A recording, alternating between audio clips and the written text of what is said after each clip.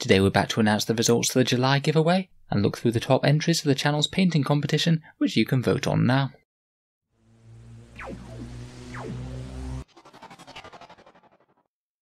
Hello and welcome back to Auspex Tactics for another short channel update. It's certainly been an exciting few days. A ridiculous amount of 9th rules dropping all at once has kept me busier than I've ever been before. It's really hard to know what sort of videos and ideas to pursue when there's so much stuff to be done. There's new datasheets being revealed, there's points costs coming out, and there's an absolute ton of new details to wade through for the rulebook itself. I am in the process of making a full 9th edition rulebook review, and it hopefully should be out in the next few days, and while I work on it, I'll keep on releasing other minor updates, particularly interesting rules that catch my eye, some reviews of new datasheets, and maybe talk about the Indomitus box a bit more. I've had some really good suggestions for videos from channel Patreons and other people just down in the comments, so if you've got any particular nuances of 9th edition that you'd like me to cover yourselves, then please let me know. In general, I'm going to be trying to take a fairly broad brush approach to start with, and then look at some more faction-specific stuff as the floodgates of new information close again. Hopefully over the next few days we'll be looking at the Space Marine fast attack choices and heavy supports in terms of point-for-point comparisons, talk about the Indomitus box in terms of tactics and maybe splitting it up between 2 players,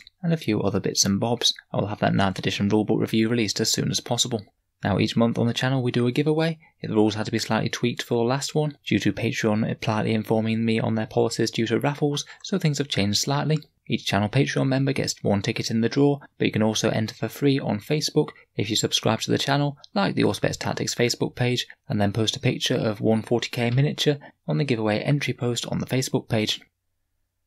I can now reveal that the winners of the Guard giveaway, picked with a random number generator out of all available entrants, are Novecento Manfredi, Simon Feldman, and Bill Schaffer. I've already sent a message out to you guys now, so all of these kits that you can see on the right will be winging them out to Italy for Novecento, the USA for Bill Schaffer, and I'm still waiting to hear back from Simon. I've sent you a message through Patreon, so if you could get back to me with an address at some point, then I can have yours in the post as well. The Facebook part of the entry went pretty well, to be honest. There didn't seem to be anyone spamming or anything, and have the policy just to double check anyone who's entered if they're actually drawn. If they've done multiple entries or things, then it won't count. So for the foreseeable future, we'll be sticking to this format.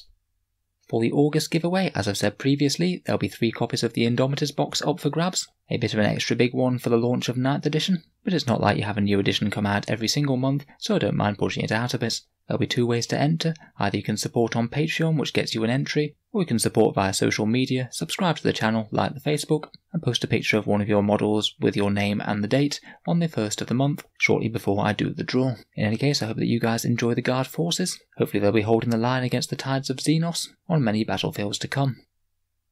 Moving on, we come to the Auspex Tactics painting competition, which has been created and run by the channel Discord moderators. A really big thank you to all of you guys for running that. Organising the entries and sorting through them was certainly no mean task, so thanks to all of you, particularly Eli Gaming, for sorting out that big spreadsheet. To get into the spirit of things, I thought I'd paint up my Armiger, who will hopefully be stomping across many battlefields to come. It'll be interesting to see where these guys are in the new edition, in terms of points costs and things when they come out.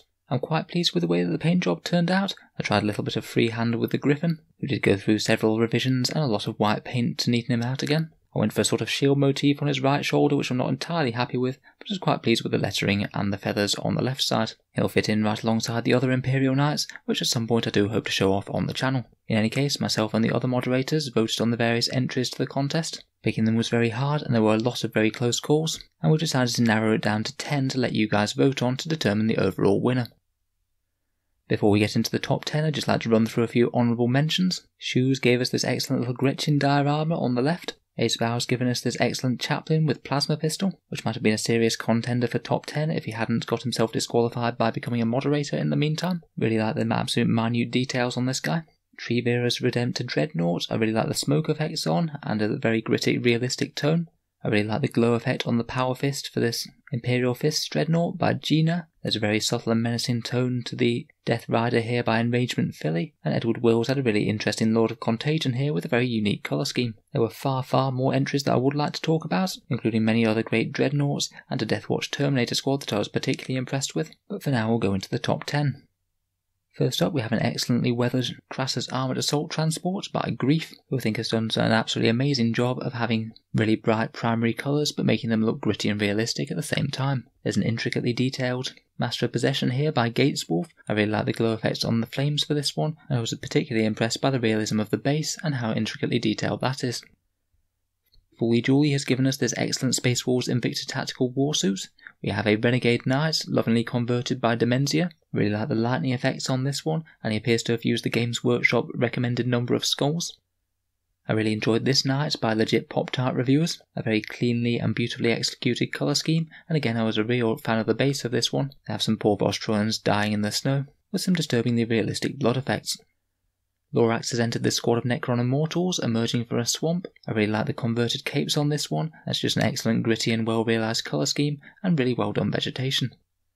R2 is treated to this Ghost Kill, beautiful blending and lighting and shadow effects here.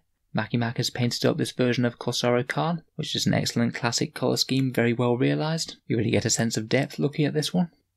Finally, Irishman Errant has treated us to this Eliminator with Bolt Sniper Rifle. Of particular note was a well executed camo scheme on the cloak and a very realistic explosion effect on the firing gun.